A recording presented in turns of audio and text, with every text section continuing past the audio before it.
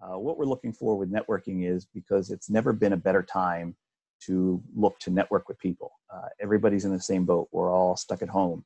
We're all looking for content, and we're all looking for people to commiserate with, to be honest with you. So it's never been a better time to be a Bettor if you're looking to network. Nobody's distracted. Nobody is trying to sell you picks. Nobody's too busy getting their bets down for tonight's game. And nobody's trying to impress you with their short-term knowledge. You can really kind of feel people out. I get DMs all the time on Twitter of people that are saying, hey, Jack, take this team tonight. It's a guaranteed lock. And I know what they're doing. They want me to kind of look and acknowledge that, oh, yeah, you won that play, or, oh, look at that. You gave me 2 winners in a row. I want to be your friend. That's not how you win friends and influence people. I'm more attracted to people that are willing to kind of share some of their knowledge with me, and I share knowledge back with them, and we create a synergy and a repertoire between us. Because right now we're all pretty lonely, and we're all looking for something to do, and it's a good time to kind of meet people. Now, also at the same time, this has to be a two-way street. So you can't just try to DM, Rufus and say, hey, Rufus, explain to me how your golf model works. He's not going to tell you.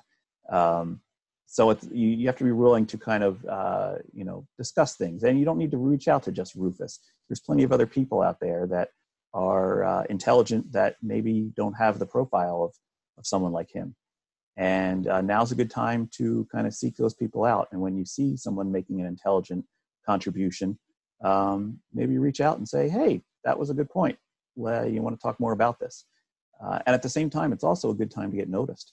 So if you're someone who feels like you have things to say and resources that you can add to the world, but you just haven't been able to be noticed by anyone, you have a small following or something like that, now's a good time to get noticed because you're going to stick out. There's less noise in terms of games being on and people tossing around picks on their various games. It's also a good time to do something that's outside of your comfort zone. So this, for instance, is outside of my comfort zone. I signed up for this account on Zoom because I figured this is a good way to try to get content out there.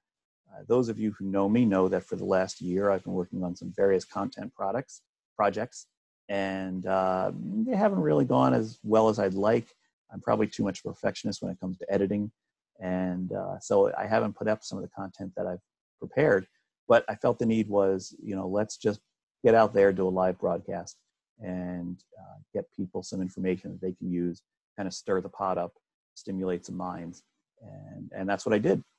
But there's other things beyond Zoom and YouTube. There's things like Discord, where you can create a small group of people that you want to share a chat with, or Slack, various work group meeting type of software out there.